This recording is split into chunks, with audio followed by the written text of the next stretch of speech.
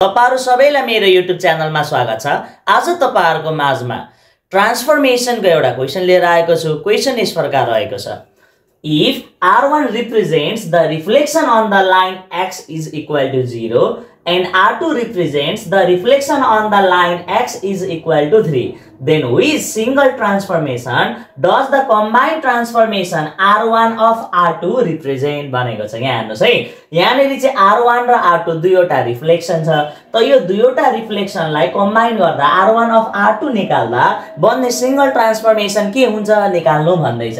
त्यस्तै गरी using this transformation find the image of triangle ABC where A 3,0, B 4,-1 and C 5,2 भन्दैछ। कुरा बुझ्नुभयो? अब यहाँ हेर्नुस्, यस्तो खालको सिचुएसनमा तपाईहरुले पहिला सुरुमा यो R1 of R2 निकाल्नु पर्ने हुन्छ। मजाले ध्यान दिएर हेर्नुस् है। सोलुसन R1 ले केलाई रिप्रेजेन्ट गर्छ? R1 represents the reflection on the line X equal to 0। यहाँ हेर्नुस् है। अब यो R1 ले चाहिँ reflection on the line X equal to 0 भन्दैछ। अर्थात X equal to 0 लाइन भन्नुको मतलब के हो? Reflection on Y axis. Reflection on Y axis लाई यो R1 ले रिप्रेजेन्ट गर्दैछ। त्यस्तै गरी R2 represents the reflection on the line X equal to 3। यहाँ हेर्नुस् है, R2 ले चाहिँ reflection on line X equal to 3 लाई जनाउँछ अरे। अब तपाईहरुले कम्बाइन ट्रान्सफर्मेसन निकाल्दाखेरि जहिले एउटा कुरा के ख्याल गर्नुस् भने यदि दुईवटै रिफ्लेक्सनको केस छ भने दुईवटा रिफ्लेक्सनलाई कम्बाइन गर्दाखेरि दुईवटा सिचुएसन आउँछ। बुझ्नुभयो? तपाईहरुलाई पहिला सिंगल ट्रान्सफर्मेसन निकाल्न म सिकाउँछु, किनकि क्वेशनमा पहिला सिंगल ट्रान्सफर्मेसन निकाल भनेको छ अनि त्यसपछि मात्रै यो दिएको पोइन्टलाई ट्रान्सफर्म गर भन्दैछ। बुझ्नुभयो? यदि क्वेशनमा सुरुमा सिंगल ट्रान्सफर्मेसन ननिकालिकन गर्नु भनेको भए हामीले छुट्टा छुट्टै पालै पिलो ट्रान्सफर्म गरेर पनि निकाल्न सक्थ्यौं, तर यहाँ सुरुमै सोधेको हुनाले पहिला सुरुमा सिंगल ट्रान्सफर्मेसन निकाल्नु। अब यहाँ ध्यान दिएर हेर्नुस् है, ट्रान्सफर्मेसनको केसमा दुईवटा केस आउँछ। हेर्नुस् है, यदि ट्रान्सफर्म गर्दा है रिफ्लेक्ट गर्दा त्यो रिफ्लेक्सन लाइनहरु चाहिँ एक अर्कामा प्यारलल छ भने, रिफ्लेक्सन लाइन एक अर्कासँग प्यारलल छ भने त्यस्तो सिचुएसनमा त्यसको कम्बाइन्ड ट्रान्सलेसन, त्यसको कम्बाइन्ड ट्रान्सफर्मेसन ट्रान्सलेसन भेक्टर हुन्छ। भन्नुको मतलब यहाँ हेर्नुस् है, म थोरै अलिकति ग्राफमा देखाउँछु तपाईहरुलाई। यहाँ हेर्नुस् त, यो x एक्सिस यो y एक्सिस, मजाले ध्यान दिएर हेर्नु होला। त यस्तो सिचुएसनमा सुरुको x इक्वल टु 0 लाइन भनेको के हो? y एक्सिस हो। हेर्नुस् है, यो x इक्वल टु 0 लाइन हो। ठीक छ। त्यस्तै गरी x इक्वल टु 3 1 2 3 यो लाइन हो है। x इक्वल टु 3 भन्नुको मतलब यो लाइन हो। x इक्वल टु 3 लाइन हो। हेर्नुस् त, x इक्वल टु 3 लाइन र x इक्वल टु 0 लाइन के हुन्छ? दुईवटा एक आपसमा प्यारलल हुन्छ। यदि दुईवटा रिफ्लेक्सन लाइनहरु एक आपसमा यसरी प्यारलल छ भने, एक आपसमा प्यारलल भएको सिचुएसनमा यसको कम्बाइन्ड ट्रान्सफर्मेसन ट्रान्सलेसन भेक्टर हुन्छ भन्ने कुरा हामीले बुझ्नुपर्छ। कुरा बुझ्नुभयो? फेरि ध्यान दिएर बुझ्नुस् है। यदि दुईवटा रिफ्लेक्सन लाइनहरु एक आपसमा प्यारलल छ भने त्यो सिचुएसनमा यसको कम्बाइन्ड ट्रान्सफर्मेसन के हुँदो रहेछ? ट्रान्सलेसन भेक्टर हुन्छ। त्यस्तै अर्को रिफ्लेक्सनकै केस अर्को पनि हुन्छ। यदि हेर्नुस् है, यदि दुईवटा रिफ्लेक्सन लाइनहरु इंटरसेक्ट भएको छ भने, इंटरसेक्ट भनेको के? दुईवटा लाइनहरु एक आपसमा काटिनु। दुईवटा लाइनहरु एक आपसमा काटेको छ भने त्यस्तो सिचुएसनमा त्यसको कम्बाइन्ड ट्रान्सफर्मेसन रोटेसन हुन्छ। ध्यान दिनु है, रिफ्लेक्सनको केसमा कम्बाइन्ड रिफ्लेक्सन हुँदा है दुईवटा केस आउँदो रहेछ। एउटा, यदि रिफ्लेक्सन लाइनहरु प्यारलल छ भने कम्बाइन्ड ट्रान्सफर्मेसन ट्रान्सलेसन भेक्टर हुन्छ भने, यदि परपेन्डिकुलर अर्थात इंटरसेक्ट, परपेन्डिकुलर नभनिहालौ, यदि रिफ्लेक्सन लाइनहरु एक अर्कामा इंटरसेक्ट हुन्छ भने त्यस्तो बेलामा जहिले पनि के हुँदो रहेछ त? रिफ्लेक्सन लाइनहरु दुईवटा रिफ्लेक्ट गर्दाखेरि के हुँदो रहेछ? कम्बाइन्ड रिफ्लेक्ट गर्दाखेरि जहिले पनि रोटेसन हुन्छ। यो कुरालाई ख्याल गर्नु होला है। अब यहाँ हेर्नुस् म एक्जाम्पल दिन्छु। मानौ एकछिनको लागि x axis x equal to 0 line र y इक्वल टु 0 लाइन, यसरी दुईवटा, पहिला x इक्वल टु 0 लाइनले अनि y इक्वल टु 0 लाइनले यसरी गर्यो भने यो दुईवटा रिफ्लेक्सन लाइनहरु हेर्नुस् त, यहाँ आएर इन्टरसेक्ट भयो। कुन पोइन्टमा आएर इन्टरसेक्ट भयो? 0,0 मा आएर इन्टरसेक्ट भयो। त यो दुईवटाले बनाएको एंगल छ नि, जुन यो दुईवटाले बनाएको एंगल चाहिँ हाम्रो रिफ्लेक्टेड एंगल हुन्छ। रिफ्लेक्सनमा जुन दुईटा लाइनहरुले बनाएको एंगल छ त्यो रिफ्लेक्सन त्यही एंगल भएर बन्छ। अनि त्यस्तै गरी सेन्टर चाहिँ, रिफ्लेक्सनको सेन्टर चाहिँ जहिले पनि त्यो दुईवटा लाइनको इन्टरसेक्टिङ पोइन्ट हुन्छ। बुझ्नुभयो कुरा? हेर्नु है, दुईवटा कम्बाइन्ड हामीले रिफ्लेक्ट गर्दाखेरि है, यदि दुईवटा रिफ्लेक्सन लाइनहरु एक आपसमा इन्टरसेक्ट भयो भने जुन पोइन्टमा लाइनहरु इन्टरसेक्ट भएका हुन्छन् त्यो पोइन्ट चाहिँ हाम्रो के हुन्छ त? रोटेसन पोइन्ट हुन्छ। बुझ्नुभयो कुरा? रोटेसन सेन्टर हुन्छ। अनि त्यसपछि त्यो दुईवटा लाइनहरुले बनाएको जुन एंगल हुन्छ त्यो दुईवटा लाइनले बनाएको एंगल चाहिँ हाम्रो के हुन्छ त? त्यो एंगल चाहिँ रोटेसन एंगल हुन्छ। जस्तै कि यो x एक्सिस र y एक्सिसले बनाएको एंगल 90 डिग्री हो। भन्नुको मतलब पहिला x एक्सिसले रिफ्लेक्ट गरेर अनि y एक्सिसले रिफ्लेक्ट गर्यो भने यस्तो खालको सिचुएसनमा के हुँदो रहेछ त? हाम्रो answer rotation, combined reflection rotation हुन्छ थ्रु कति डिग्री? 90 डिग्री। अनि सेन्टर के भएर जान्छ? दुईवटाको इन्टरसेक्टिङ पोइन्ट के छ त? यहाँनेरि ओरिजिन छ, 0,0 भएर जान्छ। यदि अरु लाइनहरु भएको केसमा बुझ्नुभयो नि कुरा, जहाँ काटिन्छ हो त्यो चाहिँ हाम्रो सेन्टर हुन्छ। अनि जति डिग्रीको एंगल बन्छ त्यति डिग्रीमा के हुन्छ? रिफ्लेक्ट हुन्छ। म फेरि अर्को एक्जाम्पल देखाउँछु है तपाईलाई। यहाँ हेर्नुस्, यो अलिक क्लियर भएन होला, म तपाईलाई अझै क्लियर बनाउँछु। यहाँ हेर्नुस् है, ल हेर्नुस्, यो x इक्वल टु 3 लाइन, यो y इक्वल टु 2 लाइन। यहाँ हेर्नुस्, पहिला सुरुमा कुनै पनि पोइन्टलाई यो x इक्वल टु 3 लाइनले रिफ्लेक्ट गर्यो अनि त्यसपछि आएको पोइन्टलाई फेरि y इक्वल टु 2 लाइनमा रिफ्लेक्ट गर्यो भने हेर्नुस् त यस्तो खालको सिचुएसनमा यो दुईवटा रिफ्लेक्सन लाइनहरु के भयो? एक आपसमा इन्टरसेक्ट भयो। कहाँनेरि इन्टरसेक्ट भयो? यहाँनेरि इन्टरसेक्ट भयो। कुन पोइन्टमा इन्टरसेक्ट भयो त? यो सिचुएसनमा 3,2 मा के भयो? इन्टरसेक्ट भयो भने यस्तो सिचुएसनमा बुझ्नुभयो नि, यसरी दुईवटा लाइनहरु जुन पोइन्टमा इन्टरसेक्ट हुन्छ यो भनेको रोटेसन सेन्टर हुन्छ। बुझ्नुभयो कुरा? सेन्टर कुन भएर रोटेट हुँदो रहेछ? 3,2। अनि त्यसपछि चाहिँ कति डिग्रीमा रिफ्लेक्ट हुन्छ त? यो दुईवटा बीच बनेको एंगल, यो दुईवटा बीच जहिले पनि यो x एक्सिस र y एक्सिससँग प्यारलल छ भने त यो दुईवटाको बीचको एंगल जहिले पनि 90 डिग्री हुन्छ। भने यो सिचुएसनमा रोटेसन विथ सेन्टर 3,2 अनि के छ? 90 डिग्री। बुझ्नुभयो कुरा? रोटेसन थ्रु 90 डिग्री हुन्छ। कम्बाइन्ड रिफ्लेक्सन निकाल्दा रोटेसन बन्छ। यसरी हेर्नु है, भनेपछि कम्बाइन्ड रिफ्लेक्सनको दुईवटा सिचुएसन हुँदो रहेछ। एउटा एक आपसमा प्यारलल छ भने ट्रान्सलेसन भेक्टर हुन्छ। बुझ्नुस् है, एक आपसमा प्यारलल छ भने ट्रान्सलेसन भेक्टर हुन्छ भने एक आपसमा इन्टरसेक्ट भएको छ भने रोटेसन हुन्छ र जुन पोइन्टमा इन्टरसेक्ट भएको छ त्यो रोटेसनको सेन्टर हुन्छ। अनि त्यसपछि त्यो लाइनहरुले बनाएको एंगल चाहिँ के हुन्छ? रोटेट एंगल हुन्छ। भन्नुको मतलब रोटेसनको एंगल हुन्छ। त्यतिमा हामीले रोटेट गर्नुपर्ने हुन्छ। बुझ्नुभयो कुरा? अब यहाँनेरि हामीलाई दिएको क्वेशन अनुसार यो के हो त? दुईवटा लाइनहरु प्यारलल छ, त्यसैले यो सिचुएसनमा के हुँदो रहेछ? हाम्रो ट्रान्सलेसन भेक्टर हुन्छ भनेर बुझ्नुपर्छ। बुझ्नुभयो तपाईहरुले? मैले तपाईहरुलाई कम्बाइन्ड रिफ्लेक्सनको बारेमा बुझाए। कम्बाइन्ड रिफ्लेक्सनमा यसरी हामीले कम्बाइन गर्नुपर्छ। तपाईहरुलाई क्वेशनमा सुरुमै कम्बाइन निकाल भन्नु भने यो दुईवटा केस आउँछ है। यो कुरालाई चाहिँ तपाईहरुले कहिले नभुल्नु होला। अब मैले ट्रान्सलेसन हुन्छ त भने तपाईहरुले पनि ट्रान्सलेसन भेक्टर हुन्छ कम्बाइन भनेर त बुझ्नुभयो। अब ट्रान्सलेसन भेक्टर त हुन्छ, कतिको हुन्छ त त्यो पनि अब निकालेर हेरौँ है। मजाले ध्यान दिएर हेर्नु होला, ध्यान दिएर हेर्नुहोस्।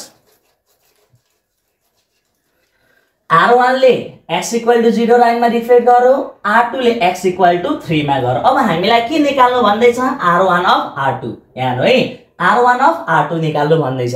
भने यस्तो सिचुएसनमा पहिला सुरुमा हामीले R2 निकाल्नु पर्छ पछाडीको है।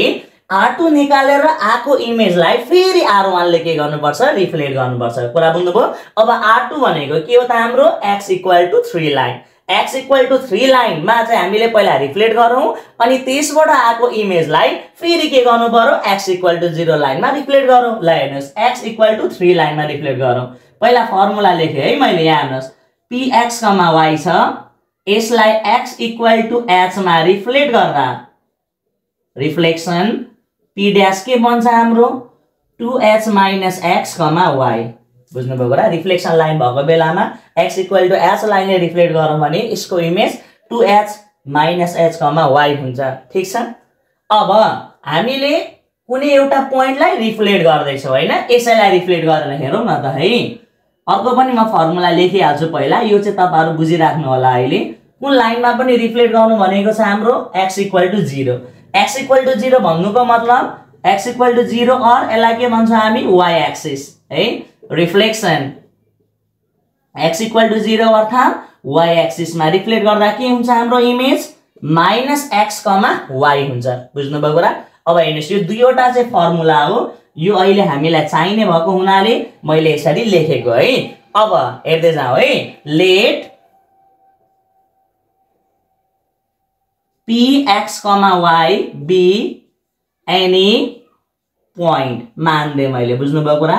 px, y चाहिँ के हो कुनै एउटा पोइन्ट हो। अब यसलाई r1 r2 निकाल्नु पर्ने छ हैन त, r1 of r2 निकाल्नु भनेको छ। पहिला सुरुमा r2 ले रिफ्लेक्ट गरौँ त, px, y लाई r2 ले रिफ्लेक्ट गरौँ। r2 भनेको के छ हेर्नुस् त, r2 represent the reflection on the line x = 3 छ है। x = 3 मा रिफ्लेक्ट गरौँ है। x = 3 मा रिफ्लेक्ट गरौँ त यसको इमेज के बन्छ, फर्मुला हाम्रो 2h - x, y हो। 2 को 2h, h भनेको कति छ हेर्नुस् त, h को ठाउँमा 3 छ।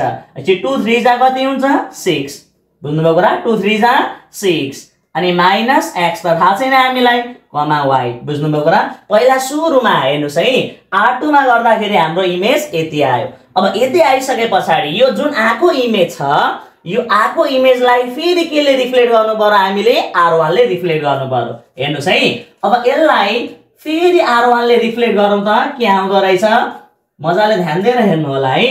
r1 ले यसलाई रिफ्लेक्ट गरौँ, यो आको इमेजलाई p डैश 6 - x, y लाई फेरि r1 भनेको के हो त हाम्रो कुन एक्सिस हो, x = 0 भन्नुको मतलब y एक्सिस, x = 0 और y एक्सिस। रिफ्लेक्सन यसलाई रिफ्लेक्ट गरौँ, रिफ्लेक्ट गर्दा p डबल डैश हेर्नुस् है, y एक्सिस मा रिफ्लेक्ट गर्दा x पोइन्ट नेगेटिभ हुन्छ त यसको x पोइन्ट भनेको के हो 6 - x हो। यसलाई नेगेटिभ गर्दा के हुन्छ माइनस राख्दा यो 6 माइनस हुन्छ, यो x माइनस प्लस हुन्छ अनि यसो के हुन्छ यो x - 6 हुन्छ, y हो। हेर्नुस् त भनेपछि यो r1 r2 ले गर्दाखेरि फाइनल इमेज चाहिँ हाम्रो के आयो त, ध्यान दिएर हेर्नुस् है। हाम्रो फाइनल इमेज मजाले ध्यान दिएर हेर्नु होला, px, y लाई केले रिफ्लेक्ट गर्यौं हामीले r1 of r2 combined reflection निकाल्दै छु है म। यहाँ हेर्नुस् combined reflection r1 of r2 गर्दा p डबल डैश हाम्रो के आयो x - 6, y आयो। हेर्नुस् है, px, y लाई गर्दा x - 6, y आयो। अब यहाँनिर हेर्नुस् त अब्जेक्ट x, y छ, इमेज x - 6, y छ। चेन्जेस कहाँ आयो हेर्नुस् त, यसरी कम्बाइन गर्दाखेरि चेन्जेस x पोइन्टमा आयो। कतिले आयो -6 ले आयो। y मा चेन्ज आएको छ छैन भनेपछि y 0 हुन्छ। भनेपछि यस्तो सिचुएसनमा कम्बाइन्ड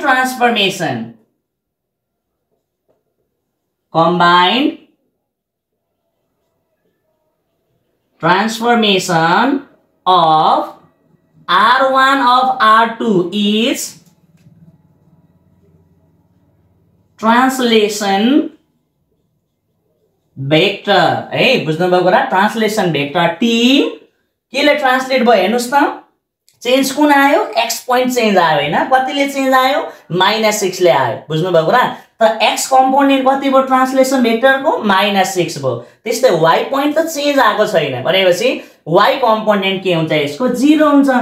यस्तो सिचुएसनमा यसको कम्बाइन्ड ट्रान्सफर्मेसन भनेको ट्रान्सलेसन भेक्टर हुन्छ अनि केले ट्रान्सलेसन गर्दो रहेछ त -60 ट्रान्सलेसन भेक्टर -60 नै के हुन्छ यसको कम्बाइन्ड ट्रान्सफर्मेसन हुन्छ बुझ्नुभयो कुरा तपाईहरुले -60 यसको कम्बाइन्ड ट्रान्सफर्मेसन हुन्छ अब यसरी कम्बाइन्ड ट्रान्सफर्मेसन निकालिसकेपछि यो कम्बाइन्ड ट्रान्सफर्मेसनले आएको यो जो पोइन्टहरु छन् नि एबीसी यो तीनवटैलाई अब के गर्ने रिफ्लेक्ट गर्ने मजाले ध्यान दिएर हेर्नुस् है now px, y translation vector AB translation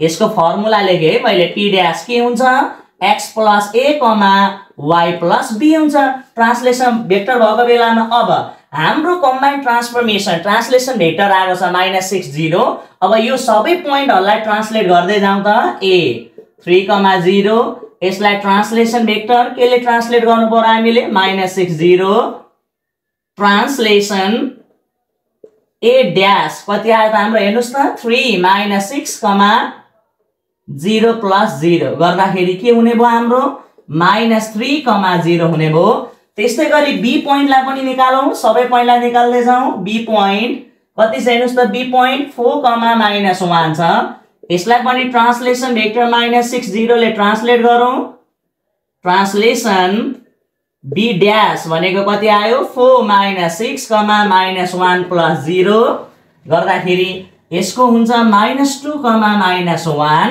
त्यस्तै गरी अर्को पोइन्ट हेर्नुस् है c पोइन्ट छ हाम्रो 5,2 यो 5,2 लाई पनि ट्रान्सलेट गरौँ 5,2 लाई ट्रान्सलेट गर्दा t -60 ट्रांसलेशन c डैश 5 - 6, 2 + 0 गर्दाखेरि कति भयो हाम्रो -1, 2 भयो बुझ्नुभयो कुरा यहाँ डबल डैश लेखौं किन डबल डैश लेख्ने भने किनकि यो हाम्रो कम्बाइन्ड ट्रान्सफर्मेसन हो हेर्नुस् त हो यसरी कम्बाइन्ड ट्रान्सफर्मेसन को सिंगल फर्म युज गर्दा सिंगल ट्रान्सफर्मेसनलाई युज गर्दा बुझ्नुभयो कम्बाइन्ड गरेर सिंगल फर्म युज गर्दाखेरि आउने इमेज के हुँदो रहेछ ए पोइन्ट को इमेज -3, 0 बी पोइन्ट को इमेज -2, -1 त्यस्तै सी पोइन्ट को इमेज -1, 2 हुन्छ बुझ्नुभयो यसरी हामीले के गर्न सक्छौं त कुनै पनि दुईवटा ट्रान्सफर्मेसन दिएको छ भने अर्थात रिफ्लेक्सन दिएको छ भने यहाँ मैले तपाईहरुलाई रिफ्लेक्सन को केस मात्रै देखाएँ रिफ्लेक्सन को पनि यहाँ कुन सिचुएसन मात्रै आयो त हाम्रो प्यारालल सिचुएसन आयो बुझ्नुभयो कुरा रिफ्लेक्सन लाइनहरु एक अर्कामा प्यारालल छन् भने यसरी यो तरिकाबाट हामीले के गर्न सक्छौं यसको कम्बाइन्ड ट्रान्सफर्मेसन निकाल्न सक्छौं कुरा बुझ्नुभयो नि मलाई आशा छ आज मैले सिकाएको कुराहरु तपाईहरुले राम्रोसँगले बुझ्नुभयो होला म यसरी नै तपाईहरुको माझमा नयाँ जानकारीमूलक भिडियोहरु लिएर आउने नै छु।